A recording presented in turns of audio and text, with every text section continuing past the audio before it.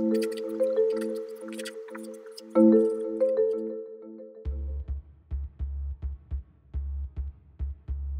you're looking at the cardiac cycle, you have to determine exactly what's going on. And the way you do this is you first look at your EKG tracing.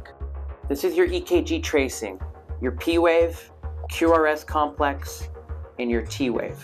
The very first thing that you need to realize is what are the components that make up systole and what are the components that make up diastole. And the very first thing you want to pinpoint is where are you in the cardiac cycle. Your systole occurs at the peak of your R wave and it ends at the end of your T wave. And this is your systolic event here. Everything that occurs after the T wave until the next R wave is diastole. And the way I remember this is it's from the R wave to the T wave and then the T wave back to the R wave.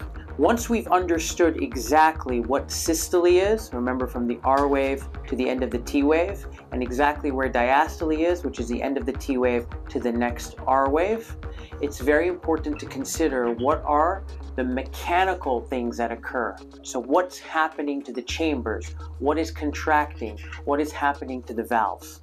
So we start off with the P wave, and we know that the P wave indicates what? Atrial depolarization. And so this will start off atrial contraction. And as your atria contracts, there are certain waveforms that you're going to see. As the atria contracts, if you're looking at the pulmonary vein, for example, which is one of our congestion points, or the hepatic vein, it's a backseat to the atrium. And it's telling you exactly how flow is. And so when the atria contract, you're going to have a retrograde A wave. Remember, atrial contraction coincides with the P wave, and then the waveform that you see is a retrograde A wave. Why? Because it's going backwards. Why is it going backwards? So in the example here where you have the right atrium, when you have contraction of the right atrium, you will start to see backflow. And that's exactly what that retrograde A wave represents. Systole, we know, occurs right at the peak of the R wave, and that's when you start to see that the ventricle contracts. It brings the tricuspid valve down. This is the most important mechanical change that occurs. And when it brings that down, it increases the size of your atrium. And by increasing the size of your atrium, you'll have blood move antigrade. Why? Because the pressure has decreased and now there's a pressure gradient, and now you have more flow going into the right atrium. Now you start to have antigrade flow.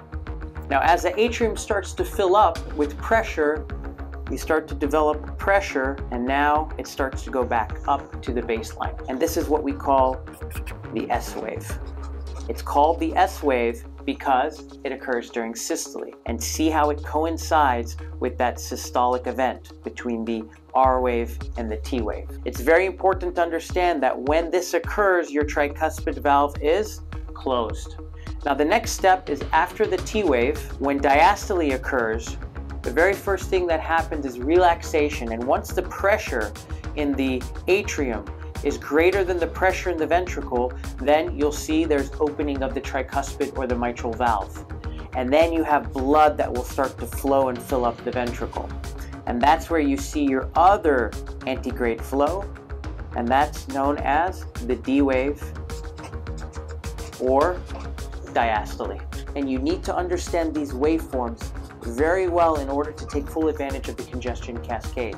Retrograde A wave, this is your forward flow with the antigrade S wave, and forward flow with antigrade D wave. This is exactly the same as in the left atrium. When you're looking at the pulmonary veins, you'll see very similar waveforms. When you look at the right ventricle and into the hepatic veins, you will see the exact same waveforms. If you're looking at the IJ and you have a central line, you're going to see the exact same waveforms. However, the convention is a little different because they're looked at as A waves, X descent, and Y descent. You need to correlate these EKG findings or these systolic and diastolic events to what is happening mechanically to the heart. And that forms the basis of your understanding of these waveforms, which you will use when you're interpreting pulmonary veins and hepatic veins.